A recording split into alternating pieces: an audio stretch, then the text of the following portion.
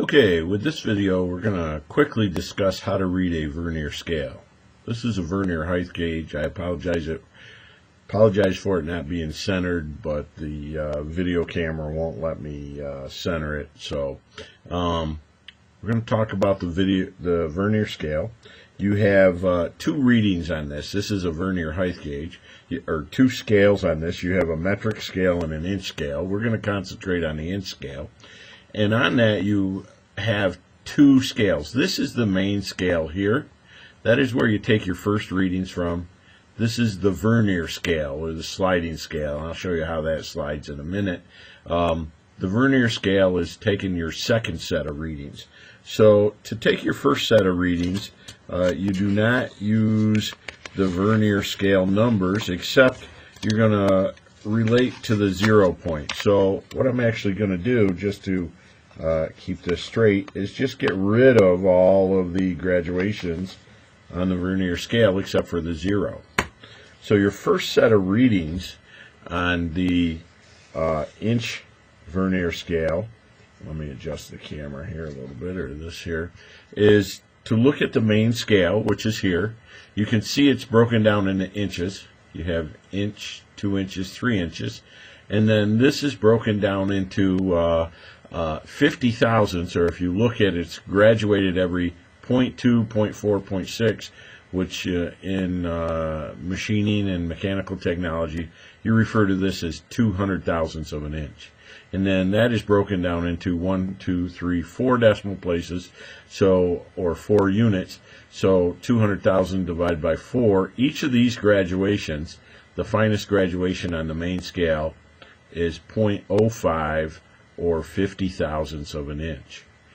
So my method of doing this is first you have to read everything off of the main scale below the 0 point. Let me adjust this slightly so we're not exactly lined up with the 0 point. So I've adjusted this. So what we're going to take is we have the inch values. So below that, so we would take 1 inch, and then we're going to take the 100 thousandths values, and right now there's 400 thousandths below that 0 point. So this would be 1.4 inches.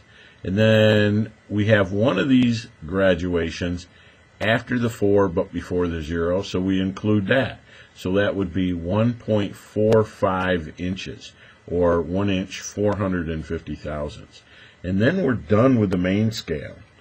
We can't go any finer on the main scale, so now we switch to the vernier scale. And once we switch to the vernier scale, we ignore the numbers on the main scale. And what we look for is what's called the point of coincidence.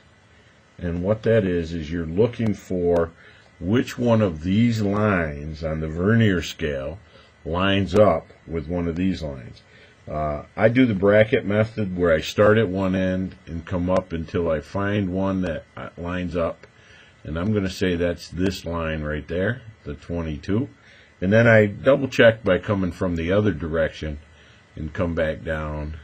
And I say it's either the 21 or the 22. So our first reading was 1 inch. Then we had our 400 thousandths. And then we had a 50 thousandths mark on our main scale. And then we have 0.22 on our vernier scale. These ones were off of the main scale. This is the vernier. So it's an N vernier scale.